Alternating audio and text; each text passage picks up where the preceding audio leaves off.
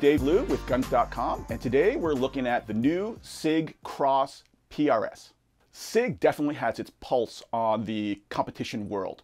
They have seen that the world of long-range precision tactical matches has blown up over the last 10 years. So this is their entry into that realm. This is different than the normal SIG Cross. This is the SIG Cross Precision Rifle System, or PRS, and it's designed for PRS and PRS style matches.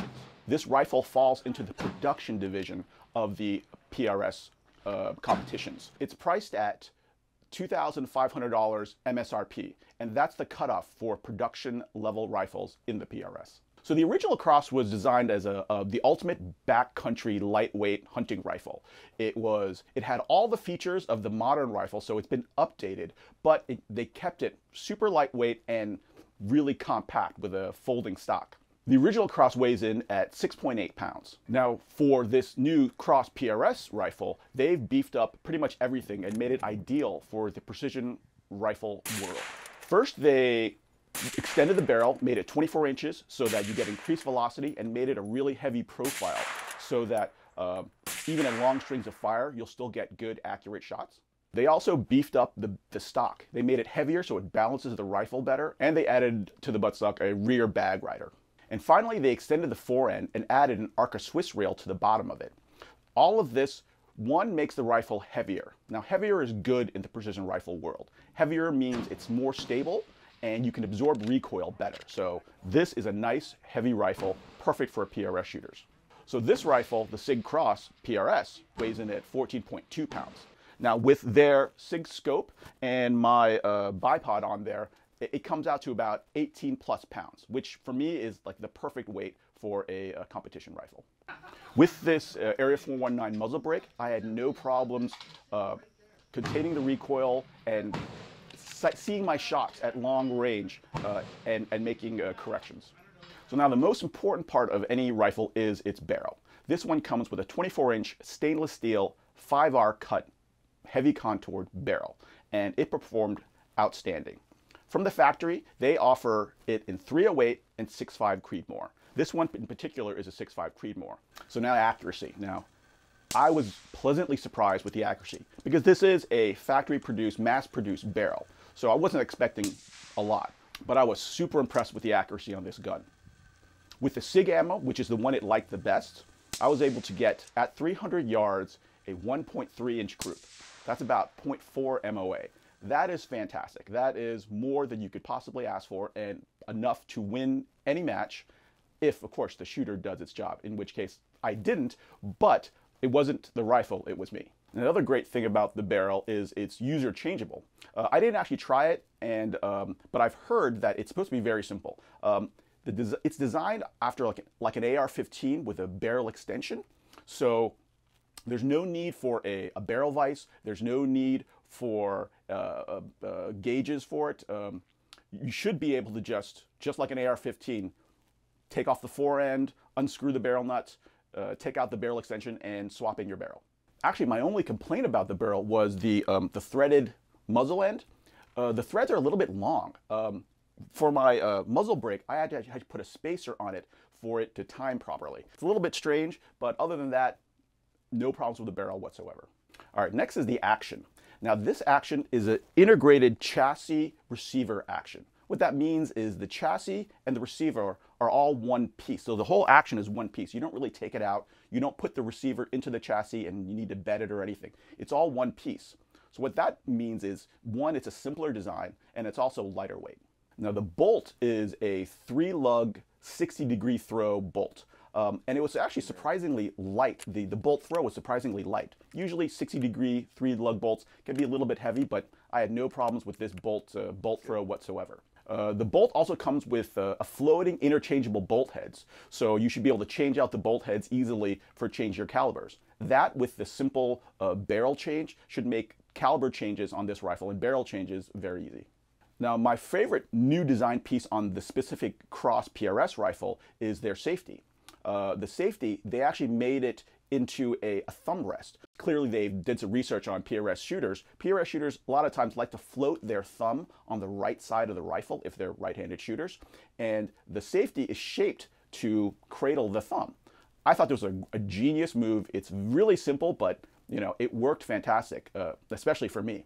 So rounding out the receiver, it has a 20 MOA scope rail, AR style grip, so you can change the grip to any AR-15 style grip, and a paddle ambidextrous magazine release.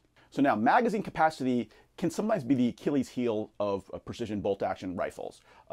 For me, the supplied Magpul AICS magazine worked flawlessly. I also found the American Rifle Company magazines worked really, really well. I did try Ruger magazines, MDT magazines, and Accurate magazines, and I had a little bit of trouble with those, both in feeding and fitment, but the other ones worked great. Okay, next is trigger. Now this comes with a match grade 2-stage trigger. It's adjustable from 2.5 pounds to 4.5 pounds according to the manufacturer. I actually got it down to about 2 pounds. It's a great trigger, nice pull and nice light break. I did find that it had a lot of over travel, which I thought was a little bit strange. For me, no problems whatsoever, and I'm pretty sure any decent shooter can take this rifle out to past 1,000 yards with no problem. However, PRS shooters are slightly trigger snobs, so they'll probably poo-poo a little bit on this trigger, but it's perfectly adequate and it's a nice, great break. Now, SIG also redesigned the buttstock on this Cross PRS rifle. They added a bunch of weight to it, one to balance out the longer, heavier barrel. This actually worked out really well. I found it from the factory balanced great, right in front of the magazine well, which is really what you like. The reason why that is because on barricades and obstacles, if it balances on that spot, it's much easier to control recoil. So in addition to the extra weight, they also added a steel bag rider. This allows you to be able to put a support bag on the rear and have a nice long space for being able to adjust that bag and manipulate it so you can control your elevation and get really solid prone shots. So of course this buttstock has all the standard adjustments. Cheek height, length of pull, and even the butt pad can be adjusted up and down. But what I liked was it was all toolless. So you didn't have to go, you could do pretty much all of them on the fly if you wanted to extend your length of pull, possibly for setting it up for a different shooter, or in certain positions you want to change the height of your butt pad. Easy to do, one push of one button. The best one was the cheek riser adjustment. The cheek riser is actually spring-loaded so that you can move your head up and down and the cheek riser will follow it. And whenever you get it to the right position, you just lock it down. The last element of the buttstock is the folding option. Now this is great. It makes the rifle a lot smaller by unlocking it and folding it up. It allows for much easier transport. It also allows you to get the buttstock out of the way when you're doing maintenance. To remove the bolt, you just turn the buttstock out of the way and remove the bolt. Now, I really like it because it folds to the right. This allows you to, when you're transporting it, it captures the bolt, so the bolt doesn't slide around or fly around when you're moving it. However, because it flips around to the right side, the mechanism is on the right side. And some shooters that I had try this rifle found that the way they manipulate the bolt, the hinge mechanism got in its way. For me, I personally had no problem with it. The way I manipulate the bolt, I was able to run the bolt really, really fast, and I didn't even notice the hinge mechanism. But if you have a style of bolt manipulation where you kind of cant it or use it the buttstock as a lever, then it might get in your way. Now the final new feature on this rifle is the forend. They extended it.